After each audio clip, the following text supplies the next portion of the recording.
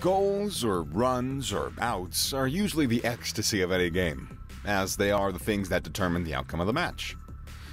After scoring a goal and hitting a touchdown, players are usually engulfed in a euphoria with their teammates and their fans. During these moments, emotions run wild, and all sorts of celebrations follow. We all know Cristiano Ronaldo, and his "see you" celebration energizes the entire stadium after he braces. At times, we've even seen footballers removing their shirts and receiving a yellow card. But how often do you see a player celebrate against their former club? Hey guys, welcome back to the channel. Today, we're going to examine the mystery of footballers and why they prefer celebrating against their former clubs. Before that, if you are interested in knowing about the most iconic celebrations, you can let us know in the comment section below. We most notably witness the football players do not like celebrating against their former clubs as a form of respect, and they don't want to provoke the fans. We normally see this when the football player has had a long-standing history with the previous clubs and has a good rapport with the fans. For example, Frank Lampard's goal versus Chelsea while playing for Manchester City. It was not only the first goal for Lampard, but it also saved City as they were trailing. Upon scoring the goal, Frank Lampard didn't celebrate against his former team. Transfer seasons are one of the most common occurrences in football. During transfer windows, we see a lot of shuffling players between teams. These players get a chance to play against their former clubs on a lot of occasions. And, as we all expect, players will give their best to win the game for their current club, while still maintaining respect for their former clubs. However, the euphoria of scoring a goal could be overwhelming. But the players still try and keep calm and not celebrate. This is more of an unspoken rule than the game's written laws. Well, as we see it, there are two major reasons that players do not prefer celebrating against their former clubs. Number one, out of respect. There are numerous cases where a player was an important player for their former side and thus wouldn't hesitate to celebrate against them. Many players move on to another club because of their performance in their previous clubs. When a player has shined for a club and brought them to a position where they compete with the best, they're bound to create a rapport and bond with the fans and the club. When you have such a bond, seeing your former teammates on the same pitch as you but in different sides, there's just this pinch of nostalgia that hits, and I would assume, and you wouldn't feel like celebrating against them. Number two, not wanting to provoke the fans. We all remember the football matches during prime COVID, where matches were played behind closed doors and there was no noise. The fans in the stadium, they play a crucial role for the game. They're the game's heart while chanting for their team and creating an energetic atmosphere. Away games, especially with fans, are challenging for the opposition because of the vibrant yet hostile atmosphere. During these times, former players are more careful and they wouldn't want to celebrate in front of fans. However, even if the player decides to celebrate a goal in front of his former fans, this would lead to an uproar by the fans, followed by many boos. Fans are an essential part of football, and disrespecting a formerly amicable fan base isn't a good idea. Thus, players need to keep calm and try and sustain their feelings. Here are examples of players that didn't celebrate against their former club. Alvaro Morata. Alvaro Morata is another controversial name in football as he's been linked to multiple conspiracies regarding this high transfer fee.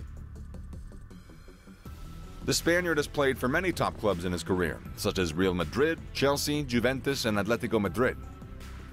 Alvaro Morata has had a very delightful career and still shines at Juventus.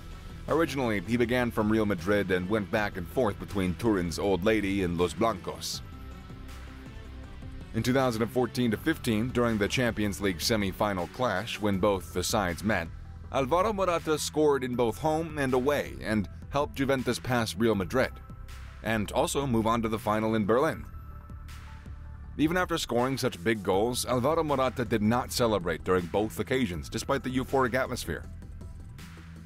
And how did he keep calm after scoring crucial goals that helped push his current team towards the Champions League finals?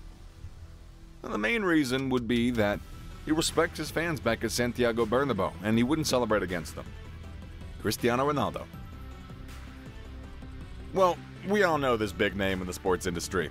The Portuguese legend is recognized as one of the greatest footballers to ever be, after winning 5 Ballon d'Ors, among many other accolades, of course.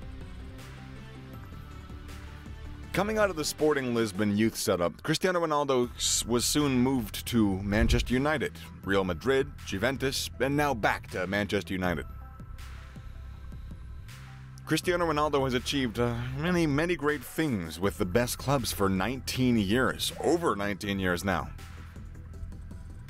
Cristiano Ronaldo has played against a former club quite a few times, and one of the most memorable encounters was back in 2013 during the Champions League quarter-final against Manchester United.